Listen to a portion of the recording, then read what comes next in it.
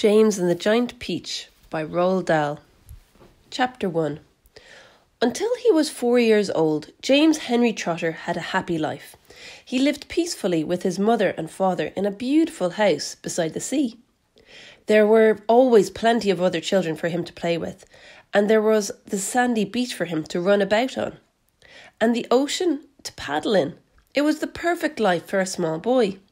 Then, one day, James's mother and father went to London to do some shopping, and then there a terrible thing happened.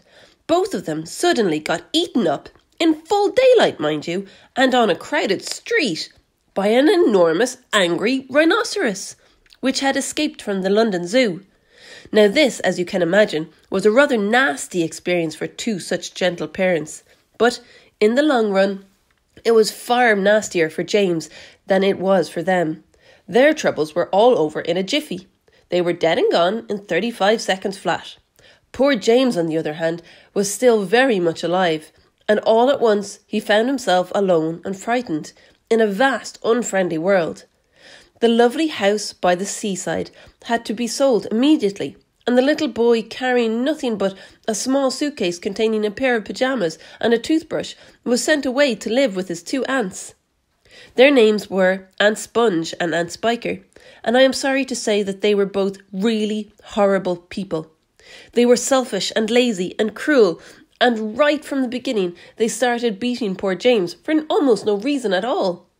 They never called him by his real name, but always referred to him as, "You disgusting little beast," or "You filthy nuisance," or "You miserable creature."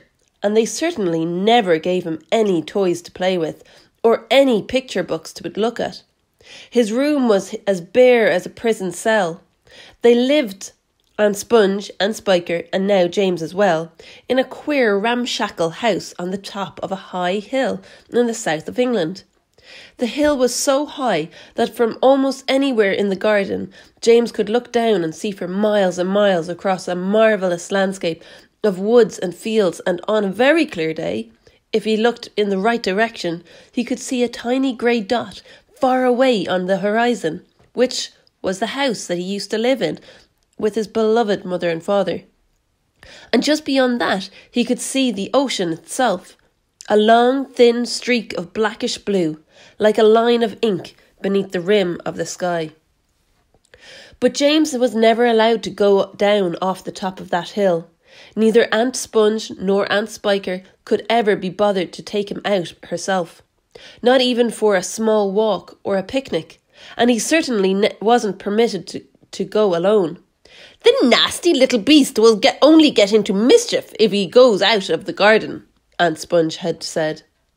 And terrible punishments were promised him, such as being locked up in the cellar with the rats for a week, if he even so much as dared to climb over the fence.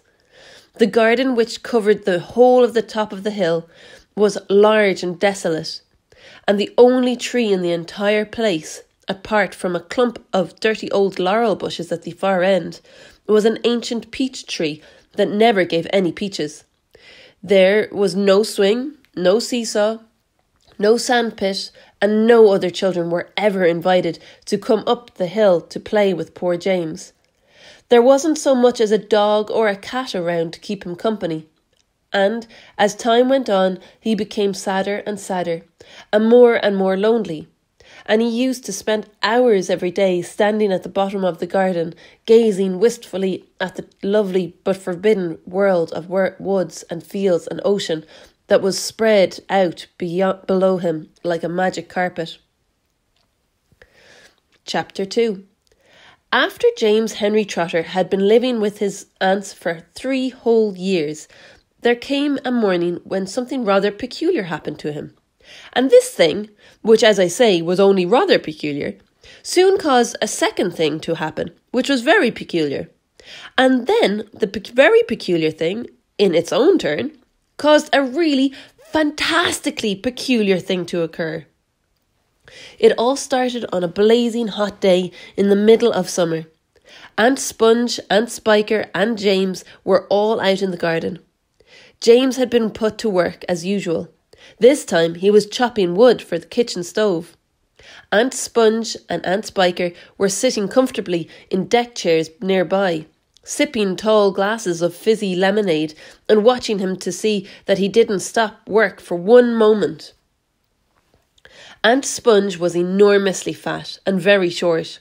She had small piggy eyes, a sunken mouth, and one of those white flabby faces that looked exactly as though it had been boiled. She was like a great white soggy overboiled cabbage. Aunt Spiker, on the other hand, was lean and tall and bony, and she wore steel-rimmed spectacles that fixed on the end of her nose with a clip. She had a screeching voice and long, wet, narrow lips, and whenever she got angry or excited, little flecks of spit would come shooting out of her mouth as she talked. And there they sat, these two ghastly hags, sipping their drinks, and every now and again screaming at James to chop faster and faster. They also talked about themselves, each one saying how beautiful she thought she was. Aunt Sponge had a long-handled mirror on her lap, and she kept picking it up and gazing at her own hideous face. "I look and smell," Aunt Sponge declared, "as lovely as a rose. But just feast your eyes upon my face, observe my shapely nose.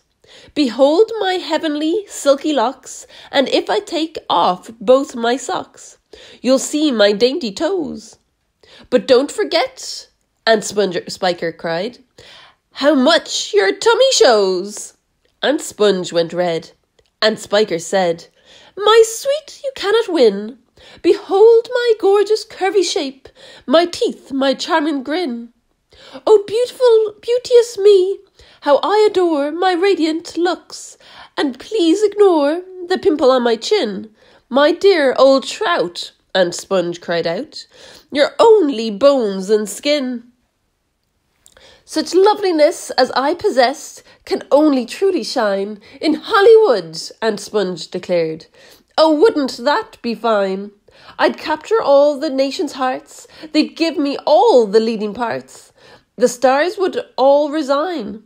I'd think you'd make," Aunt Spiker said, "a lovely Frankenstein." Poor James was still slaving away at the chopping block. The heat was terrible. He was sweating all over. His arm was aching. The chopper was a large, blunt thing, far too heavy for a small boy to use. And as he worked, James began thinking about all the other children in the world and what they might be doing at this moment. Some would be riding tricycles in their gardens. Some would be walking in cool woods and picking bunches of wild flowers.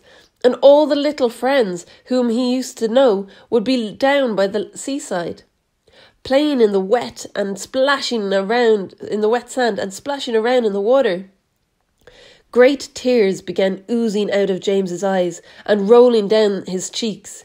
He stopped working and leaned against the chopping block, overwhelmed by his own unhappiness. "What's the matter with you?" Aunt Spiker screeched, glaring at him over the top of her steel spectacles. James began to cry. "Stop that immediately and get on with your work, you nasty little beast," Aunt Sponge ordered.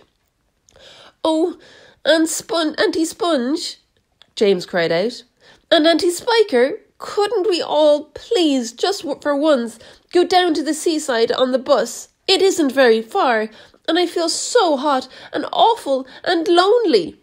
"Why, you lazy, good-for-nothing brute!" Aunt Spiker shouted.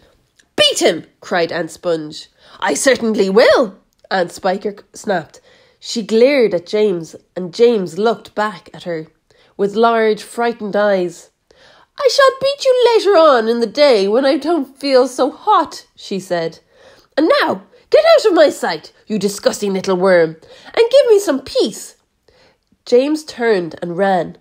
He ran off as fast as he could to the far end of the garden and hid himself behind that clump of dirty old laurel bushes that he mentioned earlier on. Then he covered his face with his hands and began to cry and cry.